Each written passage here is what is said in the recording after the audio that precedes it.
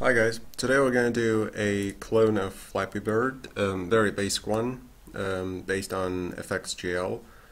If you didn't do the previous tutorial, then go to that tutorial and do that instead, because we will need the FXGL setup that we'll be using for today. And after you've done that, you can then follow this tutorial. So first of all, in your tutorials project, create a package for this tutorial, which is tutorial 19. Then in your source code folder, which by default should say src, create a folder. Just right click on the folder src and then create new one. Yeah, just like that. And name it assets. This is where FXGL will be loading resources from. Make sure you get the spelling correctly. It's ASSETS. And then within the assets folder, you will need to again right click and create a new folder, audio and textures. Textures is where our images will be located, and audio is .wav files, which are played as which are basically audio files. I've got two files here, which says should the audio file in Bird PNG, which we'll be using for today. You can use whatever you want really. And then place your audio file under the audio folder and your texture or your image under the textures folder. Once you've done that, you're pretty much good to go. Create an app within the package for this tutorial called, doesn't really matter, call it FX Bird app.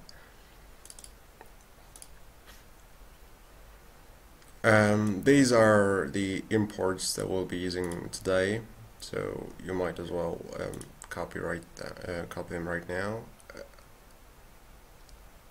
As stated in the previous tutorial, we will now be extending game application as opposed to JavaFX application. And these are the things, or these are the fields that we'll be using today. So you should be familiar with properties already. So that's an integer property score, Boolean property running. We'll set it by default to true, because we'll need to pass that to something else in a second. Then we'll have our randomizer, which gives us random numbers, and our player. So the player is going to be the bird that we'll control. And every game object in FXGL is represented by an entity. And we're passing the player as the type. Make sure you get the spelling correctly. As long as you use the same spelling here and in collision detection module, this should be alright.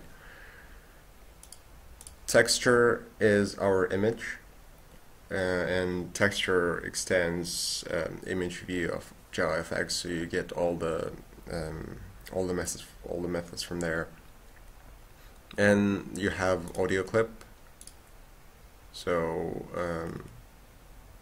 you get it from JavaFX media, which is the short clip that we're going to play. Alright, in its settings, we don't set width and height. By default they'll be 800 by 600. We just set the title to FX Bird app and version 1.0. You can set it to whatever you want, doesn't really matter. These are the settings that affect the window or the window frame. Our entry point to the program, polystatic void main, launch args as always. Then we have, yeah, let's do init game. So as you can see, we only created references to our texture and audio clip, but we didn't actually initialize them. So we're going to do that as the first thing in our init game method. These are the methods that you override from game application. Texture Bird. So whenever you want to load anything, just use Asset Manager. It can currently load textures, audio, music. Music is basically MP3 files, which tend to be longer than just audio clips, and typically used as like background music stuff. You can also save and load your custom format files. We'll cover this in a separate tutorial. And that's pretty much it for now. I'm not sure if you would want to load anything else, but if you have any ideas, just post them, and I'll see what I can do with the FXGL. Texture Bird set with so it's basically the width of the resulting image, because initial image is quite big actually. Just shrink it to 30 and 30 high and wide. Audio should load audio. Oh yeah, by the way, you do not put the whole path here, just the name of the file. And if you place them correctly, it will automatically find it in correct folders. If not, it will throw an exception, which we catch here. So if you when you run the program, oh actually, first of all, let me just run the thing and you'll see how it looks. So this is what we have. It is similar to Flappy Bird, I suppose, in some ways. You have your texture, which is basically an image, and then sound, if you can hear it. Yeah, and that's pretty much it for this game. So yeah, if something happens during your resource loading, then this should catch the exception and then say failed to load resources and stuff.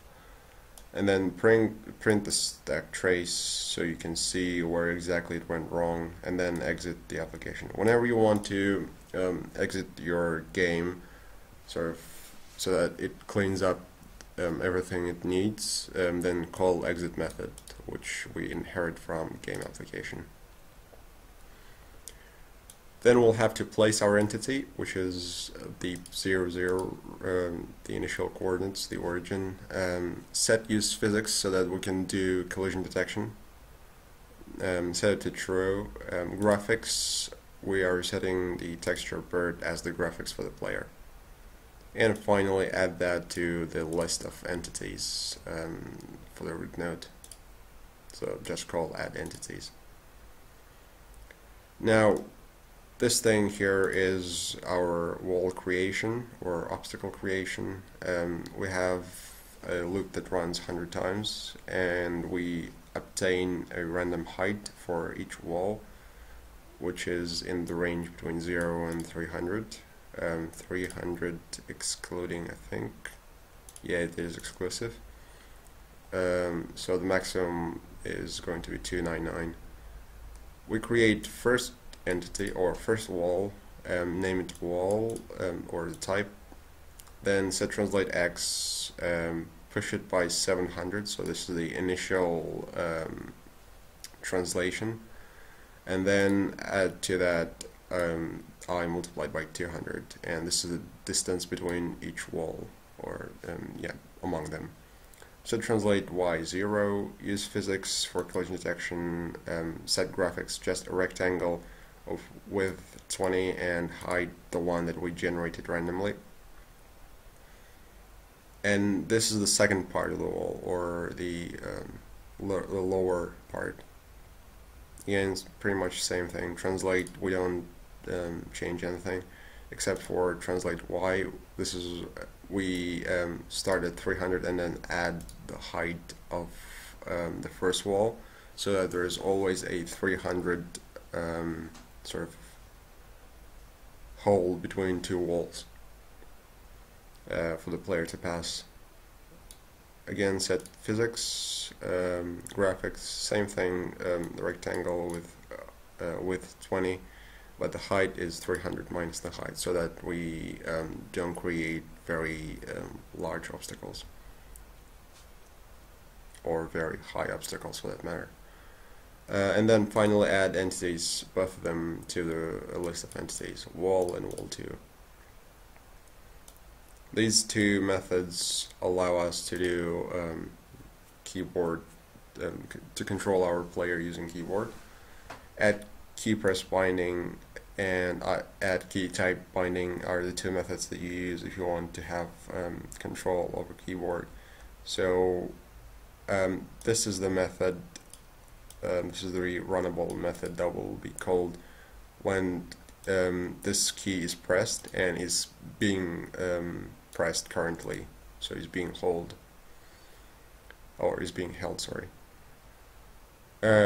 Player translate 0, this is the x coordinate, so you translate, basically you don't move him horizontally, only vertically, and -4 means the player will go up when you press the key, W key. Add key type is only called once per actual physical click or physical key press, because we don't want the audio playing constantly as the key is pressed, so we just play it once at the first press of the key. And then we have our collision section, or rather collision handler. We specify the types of entities we want to be able to collide, so that's player and wall.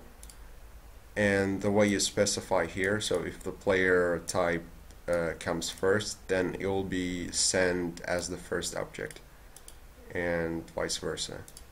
So now we get our player and wall in this lambda function, or lambda method. That means that there is a collision between the two and we need to do something. So we set the score to, we basically subtract 1000 from the score. We place the player at the origin, 0, 0, and then we set the viewport origin to 0, 0. Viewport origin is the thing that you can see. This is sort of the rectangle that you're able to see as a projection of the game, if that makes sense. So as the player moves, the viewport also moves, because you can see larger distances. So here basically the viewport follows the player, more or less. And we do that on update, which we'll come to in a second. So the last thing in in game initialization is run at interval, while again, this is the function, the method that comes from game application. You set score, you increase the score by 100 every 2 seconds while the game is running. So the constant second comes from, again, game application. It is a second in nanoseconds. So pretty much everything is everything uses the nanoseconds representation of time, which is really easy, because the internal representation of time in JavaFX also in nanoseconds. So you can easily do things like 2 multiplied by second, 0.5, that will mean half a second, and all kind of things.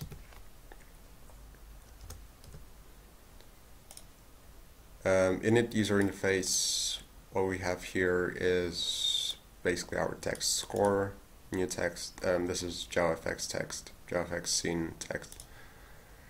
Translate X and Y to 700 and 100, set color to blue, and then bind the text property of this UI element to score, so that when the score changes, score is our integer property here. So when it changes, it will automatically update that UI element. And finally, add that to the list of children of the UI root.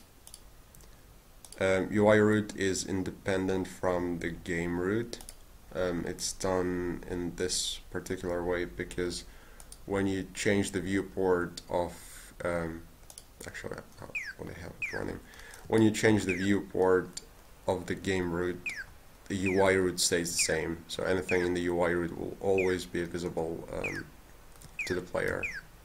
As you can see, the thing, the score doesn't change in its position compared to relative to player.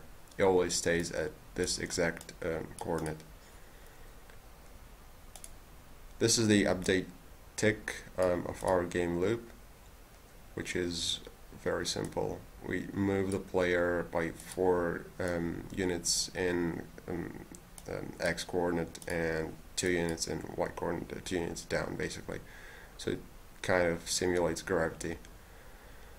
And we set viewport origin to player get translate x minus 300, which places the viewport slightly behind, actually not slightly, pretty much halfway behind the player, so that you can see before the player and after the player the areas. And this is how we sort of make the camera move along with the player or with any entity you want. And yeah, that's pretty much it for this tutorial, and thank you for watching.